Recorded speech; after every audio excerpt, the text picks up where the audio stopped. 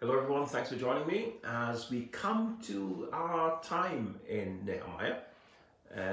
We're going to move towards the end of Nehemiah's stay in Jerusalem after 12 years. So we're going to read from chapter 13, and there are 14 verses. So let's listen to God's word. On that day, the book of Moses was read aloud in the hearing of the people.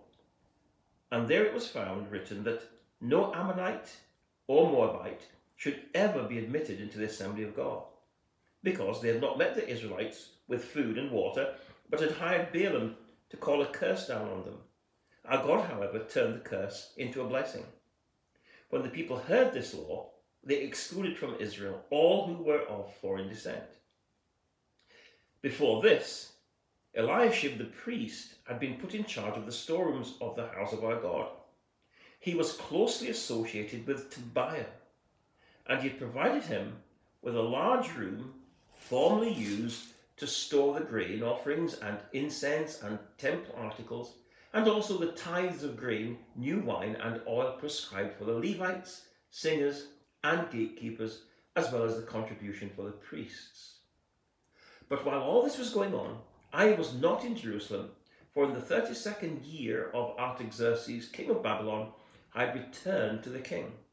Some time later, I asked his permission and came back to Jerusalem.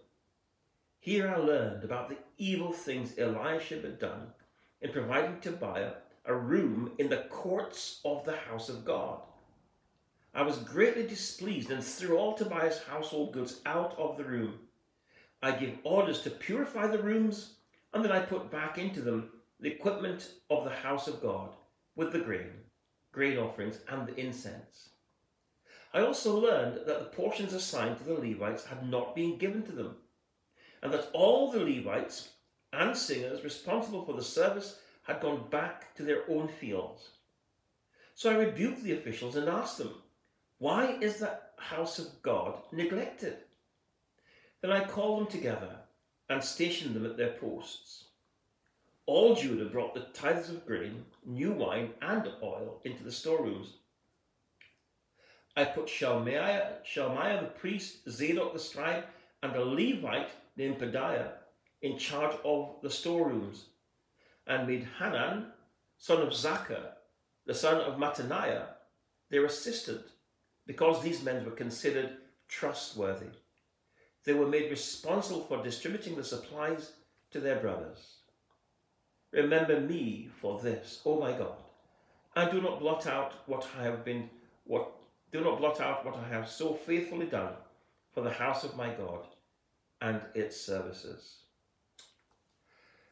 So we saw the walls were rebuilt, and then what happened was, of course, following that, a few months later, Nehemiah gathers the people together to hear the reading of the Mosaic law. And something of a spiritual revival took place, breaks out among the people. Men and women repented of their sins. Long neglected religious practices were revived, paying of tithes and giving of offerings. And these were used, of course, to maintain those who were responsible for the worship that took place in the temple, the Levites, the singers, the priests. A few months later, the walls of Jerusalem were dedicated. And it was dedicated to great rejoicing, large processions, 2 choirs, trumpets, harps, cymbals, lyres, and all the people stating that they would now turn to God and obey God and serve him with all that they possess. Now, it would be wonderful to leave Nehemiah, the book of Nehemiah, at that point, on this high note. Instead, we need to leave the book on a note of caution. So sometime after the dedication of the temple, Nehemiah returns to Babylon. After 12 years as governor of Judah, he goes back to Babylon. Now, as governor of Jerusalem, he would have kept in touch with faithful men, and he would have received a message of what was taking place in Jerusalem. and it wasn't good news. So he petitioned King Artaxerxes, to allow him to return to Jerusalem after a year in Babylon.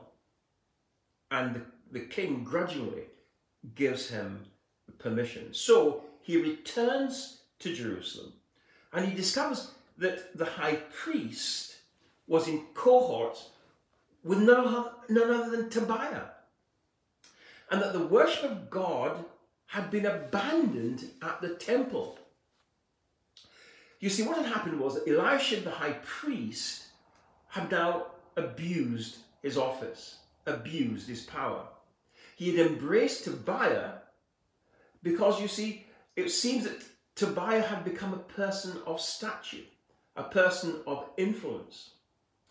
And what he had done was that he had taken the grain and the wine and the utensils from the temple out of the rooms around the courts of the temple, and he had given them over to Tobiah as a lodging. And so the wine and the grain and all that was in that room should have been used to maintain the worship in the temple by providing for the priests and the Levites, so they didn't have to go to work. So he clears out this room, a large room, and he brings Tobiah into the very house of God. Yes, Tobiah, the man who, you know, the Tobiah of the fame, if a fox walks on the wall, it's going to fall. That Tobiah, you know, the man who was seeking the life of Nehemiah, he brings him into the temple, into the heart of the temple. Now, Nehemiah had earlier made it clear to Tobiah that he had no part in the people of God, no part in Jerusalem, no portion. And yet here he is, as large as life, desecrating the temple with his presence, abusing the things which belong to God. And the high priest supports him. And we need to ask, why is this? Now, as I said, Tobiah became a man of influence. You'll see that at the end of chapter 6. And we're told that many of the people of the nobles of Judah were under oath to him. Now, we're not told why. But it would appear that Tobiah was also married to a Jewess, the daughter of Shechaniah, a priest who was possibly related to Eliashib. And we know also that Eliashib's grandson was married to the daughter of, Sanballat. How does this happen? So the enemies of God's people, those who are implacably opposed to God and his people, have power and influence at the very heart of the religious life of the nation. How does this happen? And the high priest is in his pocket. And what is interesting is that this initial wave of religious zeal seems to have died out.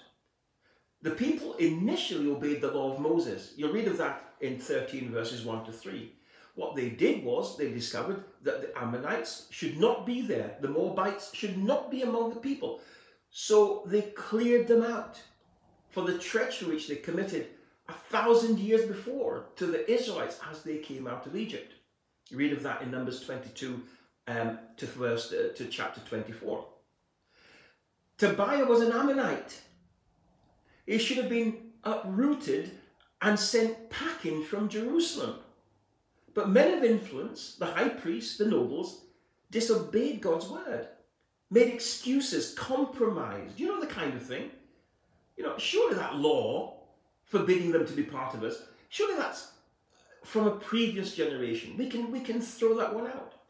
You know, let's live and, let live. We need to bring the laws of God up to date, make it more relevant for today. That kind of thing.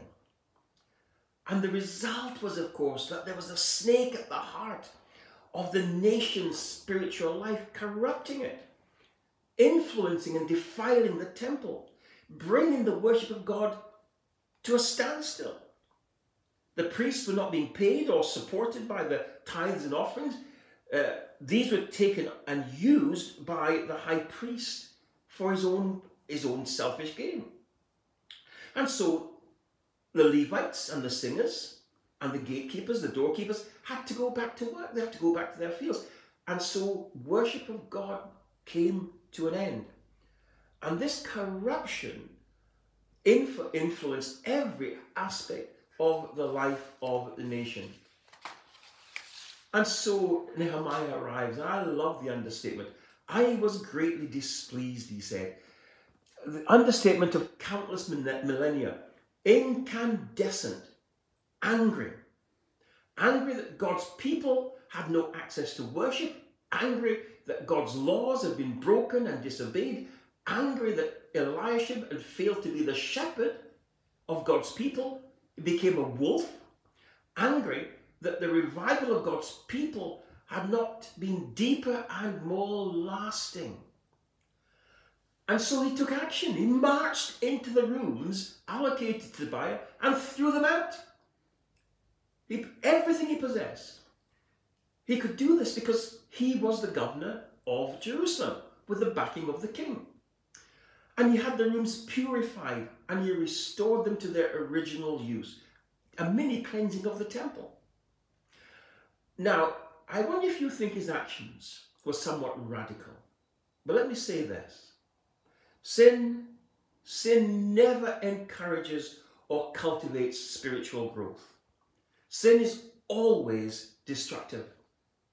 And when left unchallenged, when accommodated, sin will seriously damage any church fellowship, the life of any Christian.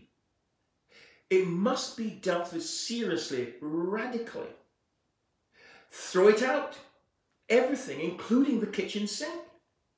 Now, if you think that's too radical, too uncompromising, then we need to ask, why did Jesus, the Son of God, have to die for our sin? You see, Nehemiah dealt with the sin and he restored the relationship in worship. And maybe, just maybe, you and I need to deal with the sins in our lives to know again the joy of restored fellowship, the joy of worshiping God. Deal with sin. Deal with it radically. Let us pray. So we come, our Father, and we thank you for your word. We thank you for Nehemiah. We thank you for his commitment to your glory and to your people. Help us, we pray you, to look at our hearts and to root out and throw out anything that would hinder your glory and your work and your worship in our lives, for Jesus' sake.